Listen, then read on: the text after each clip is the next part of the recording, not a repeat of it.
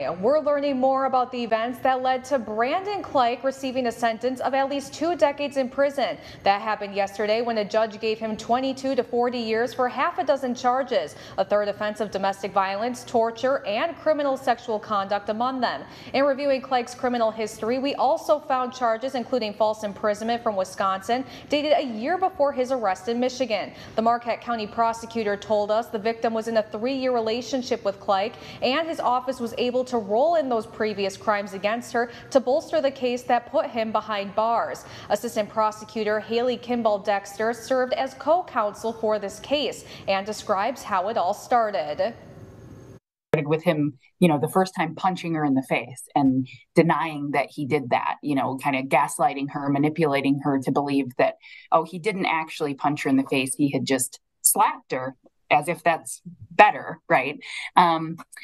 But he, engaged in these common power and control manipulation tactics that domestic abusers employ in order to control their victims. And so the abuse escalated over time.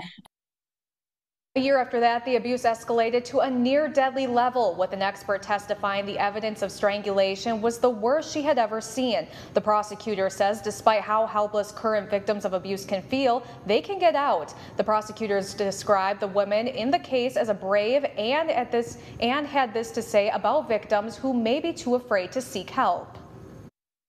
Well, it's not going to get better if they don't. It's still likely to get worse.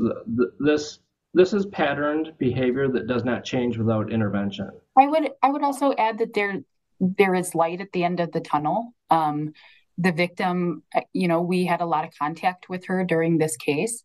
She was really struggling for a long time, as we expect that somebody who's been through something traumatic like this would. And she's still dealing with it to a degree, but she's doing a lot better, and she seems happy, and she's in a new relationship, and it's it's sort of the happy ending that we hope for the victim. So I think the takeaway is you can get out of this, and there is hope and there is light on the other side. The prosecutors say victims of abuse can get in touch with the Women's Center, which can confidentially help create a safety plan to leave the relationship. It also can provide support counseling and a place to stay. They say if you feel like your life is in danger, call the police.